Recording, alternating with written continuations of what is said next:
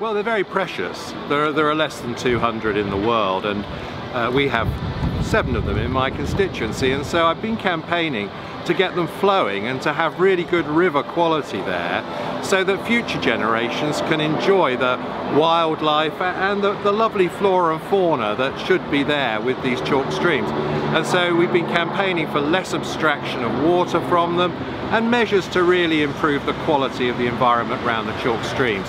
And WWF have been fantastic in supporting that and running campaigns, and I continue to work closely with them and the Herts of Middlesex Wildlife Trust to achieve that. And this report really takes this a stage further, putting this plan to Michael Gove, which you know, I think is something that he'd find very attractive anyway, but it is a very important part of the campaign.